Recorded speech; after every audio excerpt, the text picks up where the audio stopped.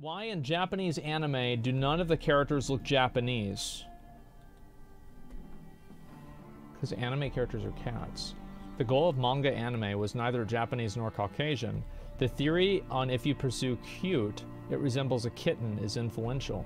No matter how you look at the profile nose, it's not human.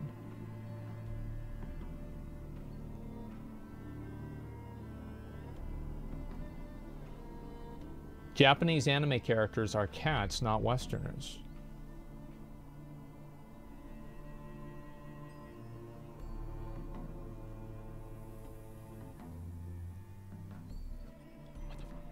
So does that mean everybody that likes anime is a furry? Okay, well, that settles it. Ladies and gentlemen, the signs were there all along. There's almost no furry porn that I've ever seen that is just vanilla porn.